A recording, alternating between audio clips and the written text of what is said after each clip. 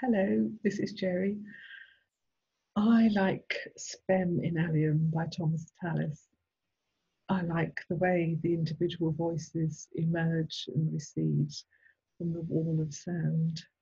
It makes me think of shafts of light picking out individual colours in stained glass.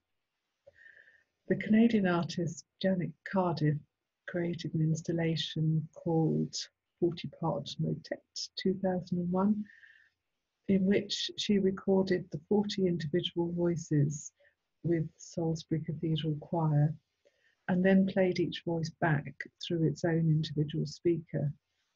These huge speakers were arranged into 8 groups of 5, and you could walk between them, enjoying the music and singing along quietly.